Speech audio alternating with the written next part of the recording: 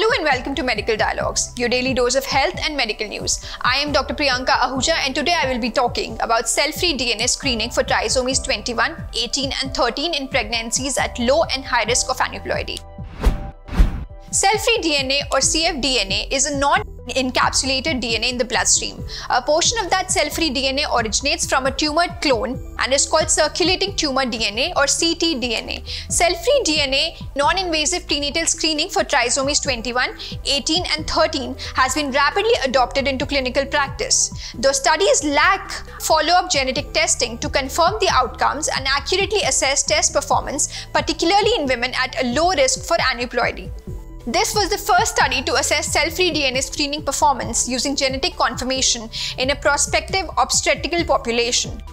It adds valuable information on test performance in women at low risk for aneuploidy and in cases with failed cell-free DNA tests. Study findings are published in American Journal of Obstetrics and Gynecology. Study assessed performance of cell-free DNA screening for trisomies 21, 18 and 13 between women at low and high risk for aneuploidy in a large prospective cohort with genetic confirmation of results. A total of 20,194 women were enrolled at a median gestation age of 12.6 weeks. The genetic outcomes were confirmed in 73.1% low risk and 26.9% high risk cases for aneuploidy.